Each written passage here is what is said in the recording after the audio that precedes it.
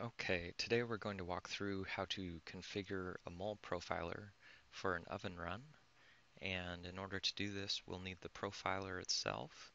And if possible, go ahead and grab your assembly board that your thermocouples are attached to. And so if we can, we'll want to have the thermocouples plugged in to the profiler when we set up this configuration. And I'll show you why here in a moment. But once you have those things, go ahead and plug in the USB cable from your computer to the profiler, and that will load this autoplay pop-up if you have anything newer than the SuperMOLE Gold. And we can go ahead and select Start Mole Map.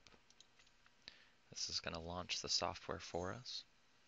Once it loads up, go ahead and click on the Mole drop-down menu at the top and select Setup Instrument. The computer will go out and search for your instrument and load up the first screen of our setup here. And so if your profiler is new or if you haven't changed the name before, it may just have the default serial number in there. But you can enter in your company name, or if you use multiple profilers from ECD, you can also name it Mole 1, Mole 2, etc. And one of the most important things that we have here on this page is the recording interval. And 99% of the time you'll want the recording interval to be set for 1 second logging. And so if you use different applications at your facility there, it may get changed from time to time, but basically just verify that you have 1 second logging and that all 6 of your channels are active. And in this case, I'm setting up a SuperMOLE Gold 2, and so it's a 6-channel profiler. If you have the MEGAMOLE, that's going to be a 20-channel profiler. But the original SuperMOLE Gold was a 6-channel as well. And then, of course, our V-MOLE would just have 3 channels here. But right now you can see those are all switched on, and it's just got a default name for each channel. And so one thing we can do here to change this, once we select next, if you'd like to name your channels, for example, if you have, if you know that sensor 1 is going to be measuring a resistor on the board, or that sensor 2 is attached to a BGA chip, you can name the appropriate sensor locations on this assembly information.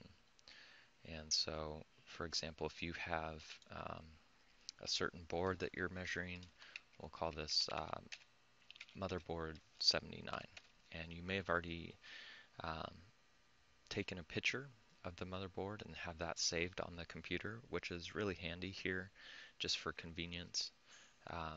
Let's say that you have a picture, you can click on the image file, and I have a picture of motherboard 79 here, top-down view, and we can click on that and open it up from wherever you saved it on the computer. So this is really handy. It loads in an image of what you're profiling, what you're measuring. And let's say, for example, that this resistor 105 that I've set up here for sensor 1 is towards the bottom of the board. Well, that starts at 0 from the top right, and Y, the larger that value, the further down the board it goes. And so since I have a width on the board of 8 inches, I can take my Y value, let's say it's 7.5 inches down the board. Now you'll notice that this sensor location has moved, and so that you can give yourself a visual cue as to where that is. And it can be very handy, but you can save this if you're going to come back and measure or profile motherboard 79 at a later time as well. And so that's the basics of the assembly information. And once you're happy with those settings, you can go ahead and click Next. This will send the data to your mole for the configuration of the 1 second logging and your assembly information. And this is where it's handy to have your thermocouples plugged in to your instrument that are also attached to your assembly board, because this will let you know if you have an open channel. For example, if my fourth channel's thermocouple was open, um, even though it's attached to the board with capped on tape or soldered on, this would be highlighted in big red letters saying open right here. And so that we know now that since it's just measuring ambient temperature on my desk here, that all 6 channels thermocouples are good to go. We have the green light for our pre-flight checkout. You can review other instrument status information here, like the last time your profiler was calibrated, double check your log interval, and the instrument date, and a bunch of other things as well. But once you're happy with that and you get the green go light, go ahead and click Finish. And that is how you set up an instrument for profiling. Now, one thing I want to go back into real quick here, if we select the MOLE drop down and set up instrument, some people want to have their profiling start recording on a positive slope. For example, if you want your recording to start right when the temperature in the oven that the profiler is measuring reaches 50 degrees C.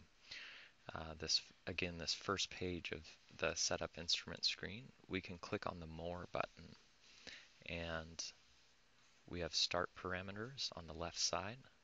And if you want to enter a start parameter on the temperature for a positive slope to start recording when it reaches 50 C, you can set that here. There's also delay points, and so if you want the instrument to wait a full minute and then start recording, you would put in 60 delay points for the 1 second logging, so it would wait 1 minute before it starts recording. If you want to have the instrument stop recording after a certain amount of time, you can enter the stop parameters here. Let's say after 3 minutes we want the instrument to stop recording. We can enter 180 data points, which is with our 1 second logging, that comes out to 3 minutes.